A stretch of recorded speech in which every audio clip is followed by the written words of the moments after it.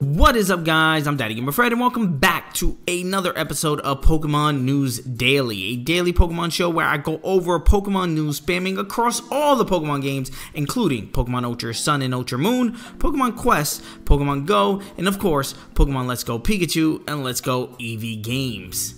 Today is Monday, July 16th, 2018, the Monday after Pokemon Go Fest, and that's going to actually be our first news story of today, so let's jump right into it. Now, this is coming from PokemonGoLive.com. I'm going to have a link to this news article in the description below. Niantic official blog post website again, where they give us updates on Pokemon Go, and this is a kind of update or a recap on what happened at Pokemon Go Fest. It says, wow, what an amazing weekend. Thank you so much for the 21,000 trainers who attended Pokemon Go Fest in Chicago, USA, the 1,800,000 trainers participating in the surrounding Chicago areas, and the tens of millions of trainers around the world who took part in the Professor Willow's Challenge. Event attendees walked an average of more than 6 kilometers, completing an average of 36 research tasks and catching an average of 350 Pokemon on July 14th and July 15th in the beautiful Lincoln Park. Trainers enjoyed a 1.8-mile curated walking path featuring 4 dynamic habitats filled with more than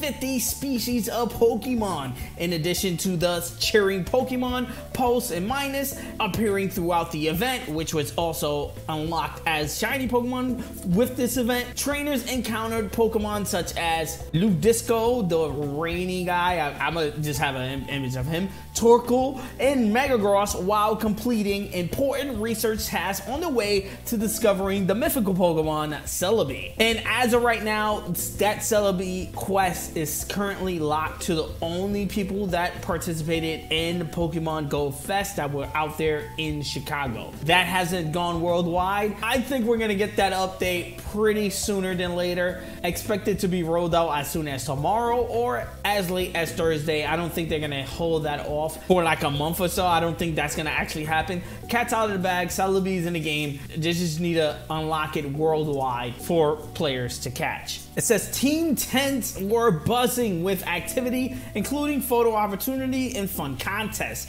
Outside the park, the city of Chicago lit up with exciting raid battles to keep the fun going. Even a little rain on the heat of the afternoon sun couldn't stop the thousands of trainers from exploring, snapping AR photos amongst the cacti of the desert habitat and periodic snowstorms in the galactic habitat.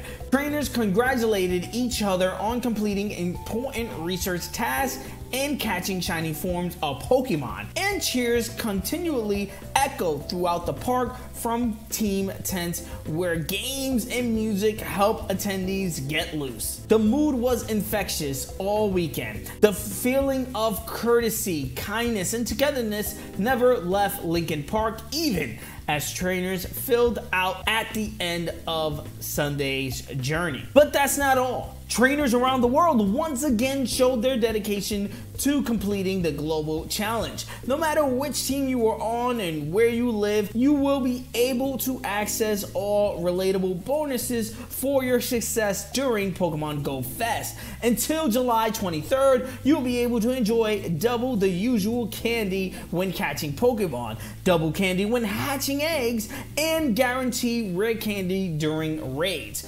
Plus, all eggs will hatch in half the distance, including the 7K eggs that hatch exclusive Alolan Pokemon. In addition to these amazing bonuses, the legendary Pokemon Zapdos will be available in raids around the world during Zapdos Day on July 21st. If you are lucky, you may encounter a shiny Zapdos. When you spend a photo disc at gyms, you will receive a raid pass up to 5 times, starting when the event kicks off in the Asian Pacific region. Make it a day to remember by supporting your fellow trainers, and remember to obey by all laws and leave your community better than you found it. Today was amazing, and we can't wait to see how you come together and complete the final leg of the Global Challenge on August 29th throughout September 2nd during the Safari Zone event in Yokosuka, Japan. If all goes well and all the tasks are complete, a special Ultra bonus will be unlocked. Get ready for more fun ahead, and we hope you have an incredible time participating in Zapdos Day. Now, working my way backwards to all of this information, it says if all goes well, all tasks will be completed and a special Ultra bonus will be unlocked during that Safari Zone event in Yokosuka, Japan. 9 times out of 10, that event is basically gonna be the Moltres Day, where Moltres is gonna be the raid bonus Pokemon where you can go out, raid for Moltres, and potentially get its shiny form. I think it's pretty cool. Moltres is probably the definitive shiny bird Pokemon out of the 3. It has a pink fire flare, I want to say, and the other 2 just have like little some different changes with them. I think Moltres is, again, the best shiny of the 3 legendary birds, so I think that's cool to looking forward to. Also, receiving 5 raid passes on Zapdos Day is pretty cool. Just getting Zapdos Day is pretty cool again on July 21st, and we're gonna have a chance to get the shiny version of Zapdos, which again is just a little slight color difference, but it's still cool if you are into getting shinies and stuff like that. Obviously, for me, the best thing that came out of this as rewards is the double candy from catching Pokemon and hatching eggs, as well as the eggs taking half the distance to hatch, including those alone form eggs, so I can grind and hopefully get a lone Vulpix, because that's my goal right now. Try to grind for that lone Vulpix. Just let me just come out, just hatch. And the fact that these eggs are hatching faster is great for everybody, for all these eggs. Like, let's go, let's hatch as much eggs as possible until July 23rd. So we have, like, I think about a week to get as much walking done as possible to hatch as many eggs as possible. So let me know your thoughts and experiences, your war stories from Pokemon Go Fest. If you were in Chicago, if you weren't, in what city you were in, where town you was in, what was your experience playing Pokemon Go during Go Fest? I know a lot of rare spawns. I seen a lot of starters when I was playing. I seen a lot of pulse and mining.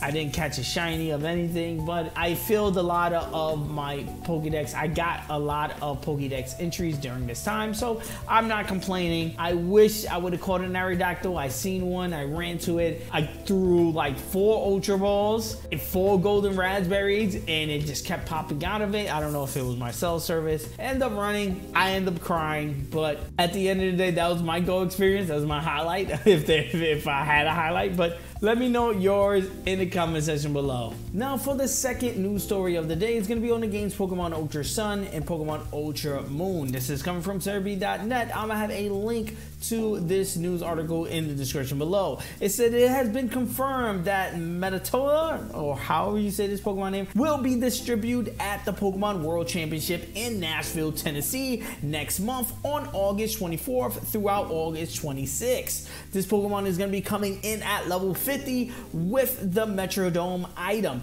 and it will know the move Celebrate, Relic Song, Round, and Sing. I believe this is the first time this Pokemon is going to have that move Celebrate. Let me know in the comment section below if I'm wrong, but I think that's pretty cool nonetheless. Let me know your thoughts of this moveset as well in the description below. Do you think this is going to be a new quote-unquote meta, if anything? Let me know if you are going to be able to pick this up, if you are going to the Pokemon World Championship 2018 in Nashville, Tennessee, if you're going to be in attendance to grab this bad boy. Most of us are gonna miss out. Am I soured that I'm missing out? Yeah, but to me it doesn't really matter. I have this Pokemon in my bank. I have tons of them in my bank. What I'm more concerned about is that, are we gonna be able to teach this Pokemon that Celebrate move outside of this event, or is that move going to be exclusive to the people that went to this Pokemon World Championship 2018 event? Let me know your thoughts on it in the comment section below.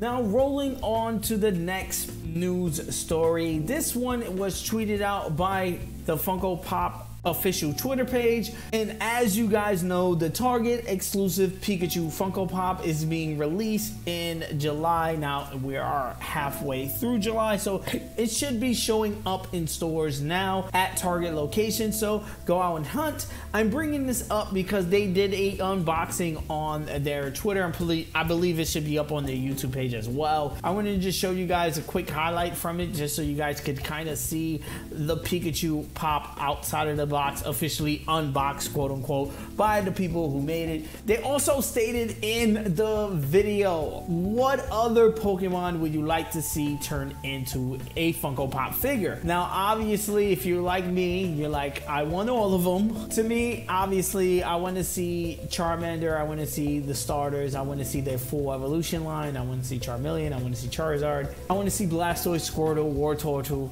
Venusaur, Ivysaur,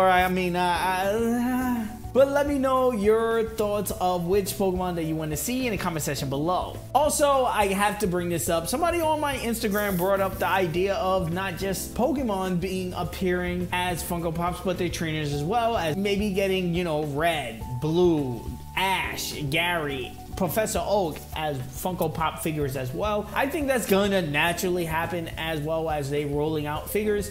They're gonna milk Pokemon for everything is worth. They have 800 Pokemon to choose from on top of the characters like Brock and Misty and stuff like that. I think that's gonna come, that's a no-brainer. Let me know your thoughts on what character you would like to see as well in the comment section below. Now that's gonna have to do it for today's Pokemon News Daily. Let me know your thoughts in the comment section below about Pokemon Go Fest and your thoughts on everything that came out of it as far as rewards, Zapdos Day, eggs now hatching faster than usual. Let me know your thoughts on your experience on Pokemon Go Fest 2018. Also, let me know if you are interested in the Pikachu Funko Pop. I think it's pretty cool. I know I'm gonna try to get my hands on one. Right now, again, I'm currently in Switzerland, so I don't even know where it's gonna actually pop up in Switzerland. Hopefully I can just pop up in one of my stores, local stores where I see the Funko Pop. I'm scared that it's gonna be a Target exclusive and only be Target, even worldwide, which I don't see the point. But let me know your thoughts on that in the comment section below. And also let me know your thoughts on this mythical Pokemon event being held at the Pokemon World Championship at Texas, Tennessee, Nashville, whatever. Let me know your thoughts on it. Are you going to be in attendees? Are you going to get your hands on one? If not, are you sour about it? Let me know in the comment section below. Like always, guys, I'm Fred on Instagram and Twitter, and you guys can bring the conversation there. I'm the American Gamer in Switzerland right here on YouTube, and yes, I'm going to be doing a ton of videos just like this one. So if you enjoy, please hit that subscribe button. Also, hit the like button. It does help me out a ton as far as growing the channel is concerned. Ring the bell if you want to be notified on the next time I drop a video. Peace. I'm going to see you guys on the next one.